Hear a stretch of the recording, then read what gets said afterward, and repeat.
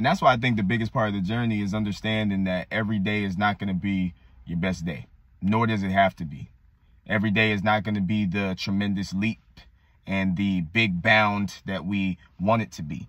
And that's okay. But we all have to understand that a part of being mentally elite, being mentally tough, mentally strong, is pushing through those things even when we don't see the progress. As much as we love to see the success and the good things that come out of the journey, I believe it's more about how much trust do you have in the journey when things are kind of foggy, when you can't really see ahead. Can you still come in with the same enthusiasm? Can you still come in with the same intensity? Can you still come in with the same amount of focus? It's not always going to be sunshine and rainbows, but understand that there's still a job to do. There's a lot of things that we got to work on. It all comes back to you making a choice.